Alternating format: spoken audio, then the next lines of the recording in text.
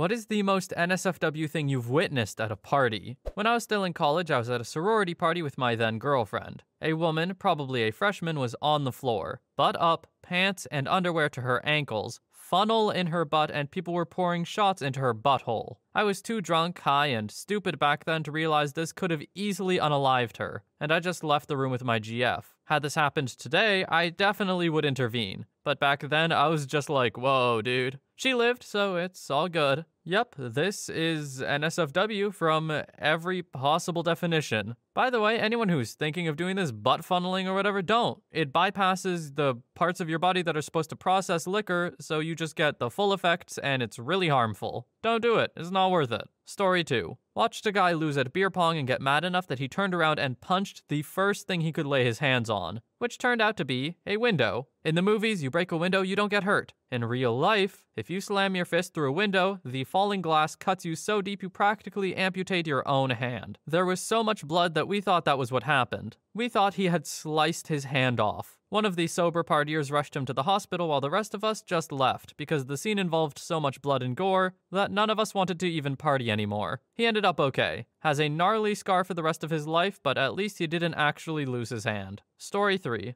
At a party in a huge house on the lake that had a second living room upstairs. Walking up the stairs, I can hear all this commotion going on. As I enter the room, there's this guy smashing a chick on the couch doggy style right there in front of everyone. He was getting high fives from other guys and people were just standing around watching and cheering. Well, a few years later, I get married, and at Thanksgiving dinner with my in-laws, my brother-in-law brings in his new girlfriend to meet the family. You guessed it was her, same girl that was getting smashed on the couch. Well, he ended up getting married to this girl, and now, every time I see them at a family get-together, all I can see is the image from that night at the lake. This is like the best secret to have, because you know you can't really tell anyone, nor should you, by the way. And you shouldn't threaten them with it either. I'm not saying that. I just mean like, it's a hilarious secret, like you see them and in your head you giggle a bit or laugh every time, and no one else will ever know why, except for the other people who were there that night. Story 4. Road tripped to Alabama with my college roommate so he can win his ex's heart back. It was a fun, drunk week party hopping. One frat party we went to was outdoors and we were already wasted before getting there. My roommate and his ex were making out and I told them to get a room. They just vanished into the night and left me alone to talk to this dude from New York who looked just like Christian Bale, or at least according to my drunk brain.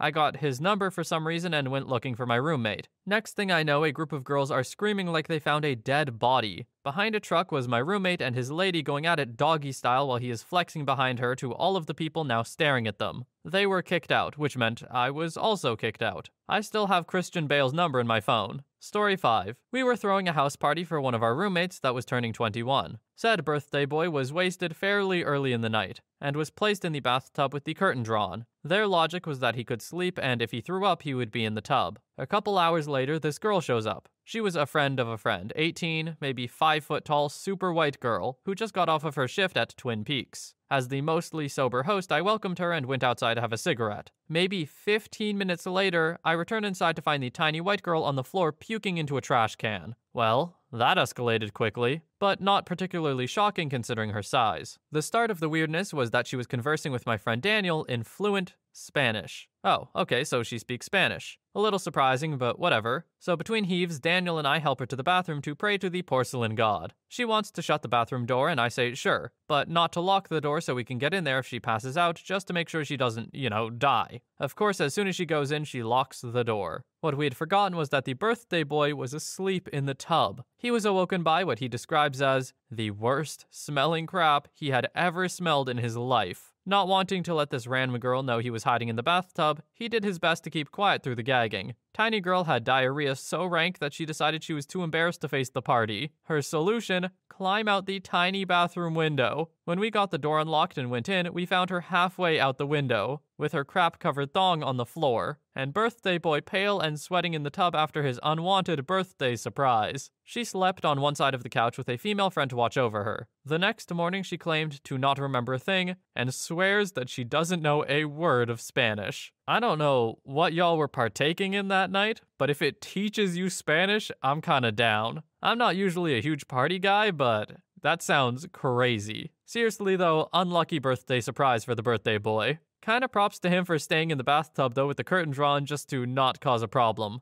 because I'm sure she would be really freaked out if all of a sudden he popped out of the tub. That's a bit suspicious. Story 6. Working at a pub hosting a gypsy/traveler christening. All was well. The head of the family, male/father of the child, began the day by handing me £1,000 in cash for the bar, whilst telling me, 1. If there were any trouble, I should speak to him first, and 2. No one was allowed to spend money, and when the cash ran out, I should ask him for more. The party was going okay. On Rule 1, a teenage male guest groped my 17-year-old waitress. I informed family, and said teenager returns 10 minutes later with a slowly blackening eye and a profuse apology to my waitress, who soldiered on like a champ. The party is drawing to a close, and family head comes to me with £200 in cash for me, because we didn't treat his family like gypsies as most people do. As he, wife, and christened child are preparing to leave, I hear him shout at his wife and look up in time to see him punch her to the side of the head. She staggers, and I manage to make it to the staggering wife. I grab the baby, and wife then falls to the floor. Baby gets passed to another female family member whilst I grab the teenage waitress and proceed to hide/stand behind the bar whilst a Wild West saloon-style brawl commences. There were about 50 to 60 men, women, and children involved in this brawl. Memorable moments include a woman hitting the family head with a chair, and a child who couldn't have been more than 10 years old, gleefully throwing glass bottles at random into the crowd whilst giggling. Several police riot vans arrive and clear the travelers out. Those that can't flee are arrested, and I had to work late to clean up the mess. The worst part is the owner of the bar witnessed it all on security camera, sent his wife upstairs to see what was going on, and proceeded to lock the steel-reinforced office door after she left to protect himself. This all happened in daylight during an otherwise quiet Sunday afternoon. Ah yes, I'm so glad you treated our people so well. Let us prove to you how great we are.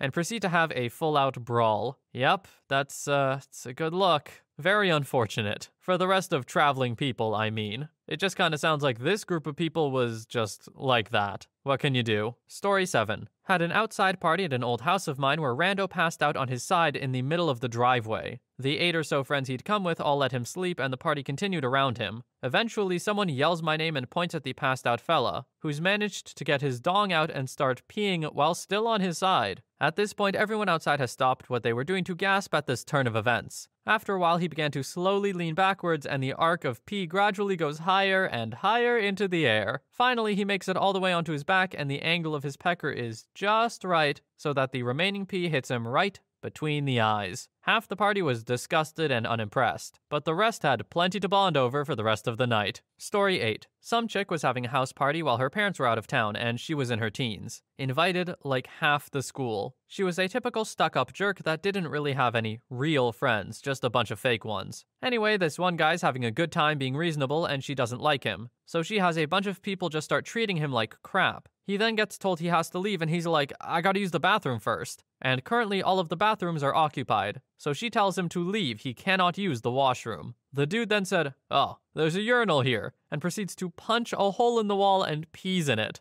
Ooh, those parents are not going to be too happy about this party, are they? Why can't these people just throw a party, but like, not trash everything? I feel like that would end up better, no? It would get you more friends and probably better liked at school, and your parents wouldn't hate you. But no, we just gotta go for the worst possible outcome. Story 9. I didn't personally witness it, but was told about it the next day. A sorority would have their holiday party at our banquet hall every year. Most of the time, someone would get too drunk and puke in the bathroom or outside. This one time, a waitress saw a girl sitting on a guy's lap halfway through the party. She was slowly moving up and down, drawing little attention from the drunken crowd. The waitress thought they were just hooking up and left them alone, until she went to water glasses and clear tables. Her underwear was on the floor, and her skirt was hiked up while she bounced with no self-awareness on where she was. The captain of the party quickly intervened and told them they had to leave. The girls in charge of the group apologized, but in the end, they were banned from having another event at the banquet hall. Another time, there was a birthday party or a christening, I forget which. Some lady thought it was a good idea to change her baby's diaper on the table in the middle of the party. She was told that the restroom had a changing table, but instead proceeded with changing the poopy diaper and threw the diaper under the table. We tossed the linen after that party was over. I feel like everyone would do well with just one food safe course in their lifetime, because I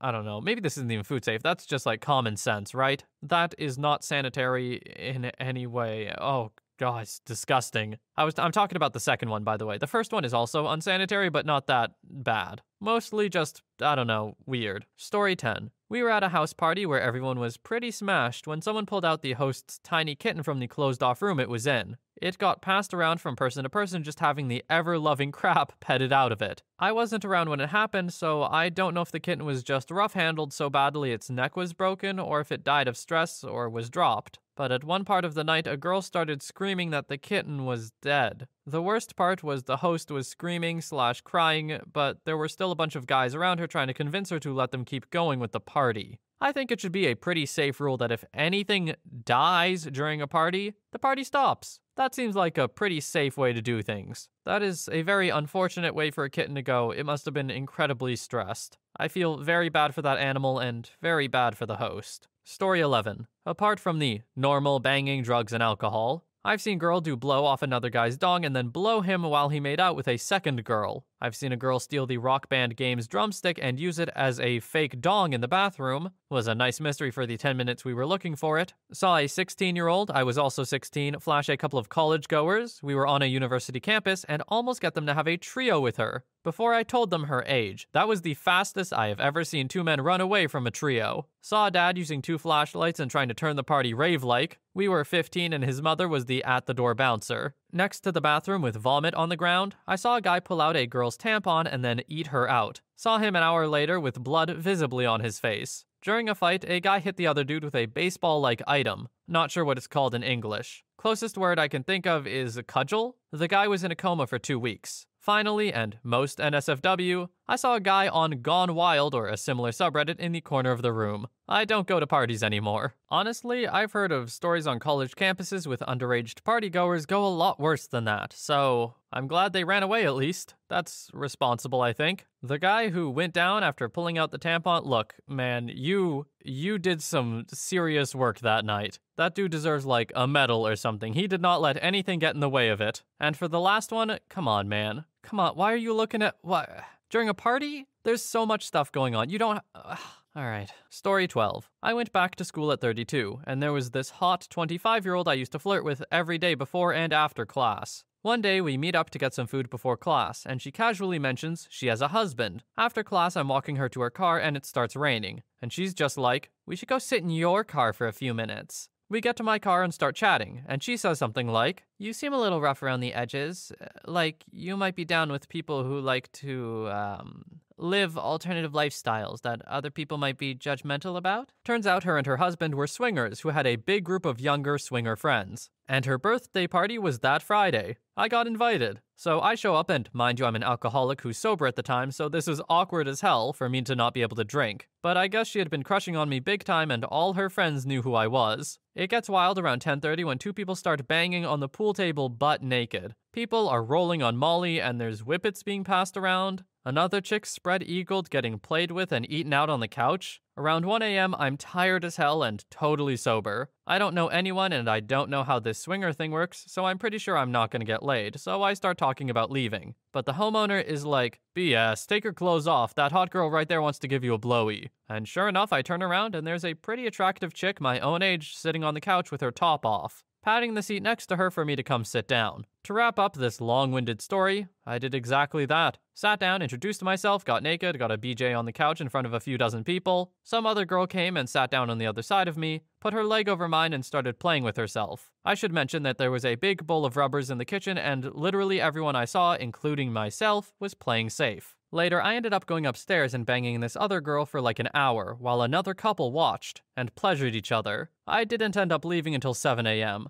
My abs were sore as hell and I was tired as hell. And there was still a literal group banging session going on in one of the bedrooms when I popped my head in to say goodbye and thanks. Imagine 6 people all getting off each other and politely stopping to say, bye, nice to meet you, thanks for coming, drive safe, and then going right back to doing what they were doing. It was a trip. Well, that is something. I gotta say, a lot of this sounds fine. I'm glad they're being safe and everything. It sounds like they had a lot of fun. That being said, would not recommend whippets, personally. The high it gives you is through depriving you of oxygen, which, if you don't know anything about biology, pretty bad thing. So yeah, if you had to stay away from one thing in this story, I would recommend that. They seem really harmless at the time, but it's not in the long term. Really, really don't recommend it. Story 13. Our CEO had a Super Bowl party at his new giant house for all of the company employees. There were probably 30 to 40 people there. As the night goes on, everyone is pretty drunk, and he's that type of guy who loves to party and is handing out shots all night. Then one of the new guys we just hired can't hold it anymore and pukes on the back patio. Crowd freaks out and the CEO walks up and tells him if he will eat it off the ground, he will pay him $100. Puking guy looks at the disappointed look on his wife and then turns around and says, "I'll do it for $1,000. CEO busts out $1,000 cash. I guess he just walks around with it. A spoon appears out of nowhere and he proceeds to eat it off the ground. Crowd freaks out. CEO tells him he would have paid him $10,000. Worst part is, Monday morning the CEO fired him, saying, "We can't work with people that would do something like that." What the hell? Story 14. Went on a camping trip with my then boyfriend and 3 other friends. One of the guys had just broken off his relationship, so we expected a lot of healthy drinking to take his mind off things. Well, stuff went sideways. We were all drinking and having a good time, but he got absolutely smashed and started screaming across the lake. We were right next to lake properties and he was letting out guttural screeches like a banshee. Then he whips out his dong and starts peeing. So we all got a hold of him and put him to bed before someone called the police on us. 15 minutes later, we're sitting around the campfire and he's back, wailing like a banshee. This time, however, he's completely naked. This guy is 100% blacked out to the point where I don't think he even knew where he was. He starts spinning around and peeing like a sprinkler while we desperately try to talk him down without getting in the line of fire. Eventually, the bravest among us, not me, grab a hold of him and lead him back to the tent, where he subsequently screamed himself to sleep and peed all over his sleeping bag. Story 15.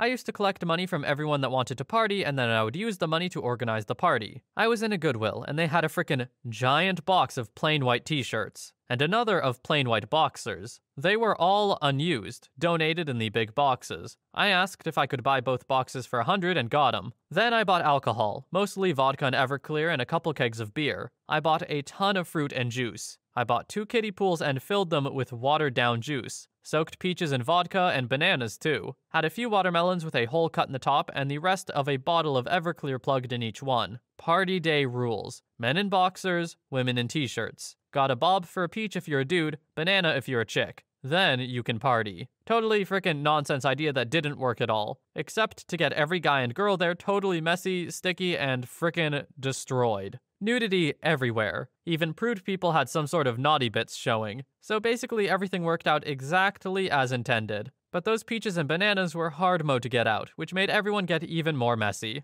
I gotta say, OP, I don't know if your definition of prude people is the same as mine. Prude people I know probably wouldn't go to a party like this, like, at all. But I guess OP just lives on the wild side, what can I say? Sounds like everyone there was pretty on board with what was going on, so I can't fault them for it. Seems like they were having fun. That being said, I'm sure a lot of you listening have been to some pretty crazy parties, and I'm bound to see at least one story in the comments, aren't I? If you got one, just throw it down there. I'll take a read of it. With that aside, thanks so much for watching, have a great day or night wherever you are, and I'll see you in the next one.